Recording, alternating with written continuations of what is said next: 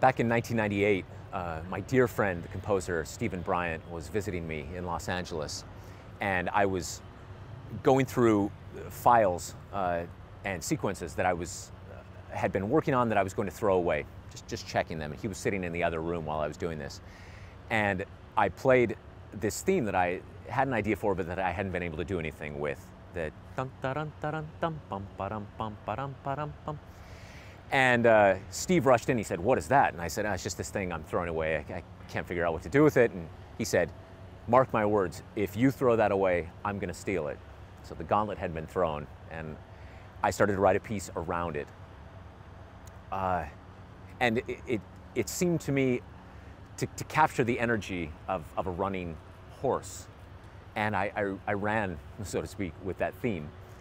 And this piece started to emerge, capturing what I thought was the mythical spirit of the horse. So not only the strength and the galloping and the muscles, the tendons, but also distant horses and English countrysides, actually quite a bit like the scene behind us today.